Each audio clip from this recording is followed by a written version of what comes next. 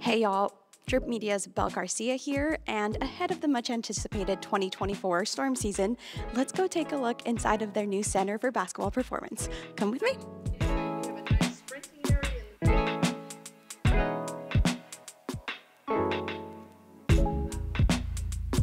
Joel, the idea of the 3-on-3 courts out there and it just being kind of a street hoop vibe, is that going to unlock like another competitiveness in you guys?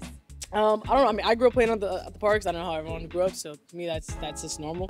I'm also looking out there trying to make sure we have some pickleball courts. We play that a lot in the morning. So, yeah, I mean, it's cool. I mean, they do a really good job for 3-on-3 here in Seattle. So that's been a focus for our staff and our ownership for the last 3-4 years now, making sure we have a solid 3-on-3 team. And so they do a really good job with that. So it's pretty cool to have that street ball vibes coming in here. But that's like the foundation of basketball.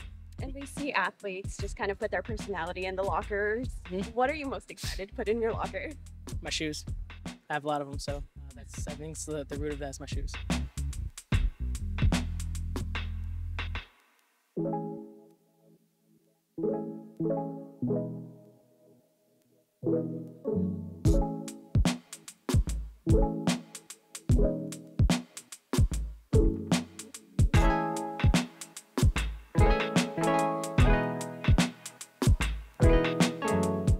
Would it be for you when you were playing to have a facility like this?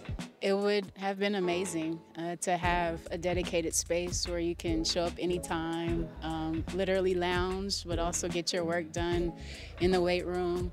The resources for recovery that we have here, it's a place that you don't have to leave, honestly. And so I would feel, I don't want to ask for a 10-day, but I'm so grateful that the players have this space dedicated to them. Yeah, and as a coach, of course, what does having all of this space mean? Yeah.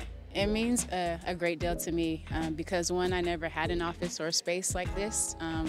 The connection that I now can have with my staff, but also with front office, we're in one space, and the efficiency of that helps a ton, but also just being able to access our players and watch our players grow and learn and see that, you know, their actual production on the floor, day to day, whatever is needed. It just allows us to work more efficiently, and I'm so grateful for that. Big champions. Welcome to our home. Thank you for coming. I'll leave it at that.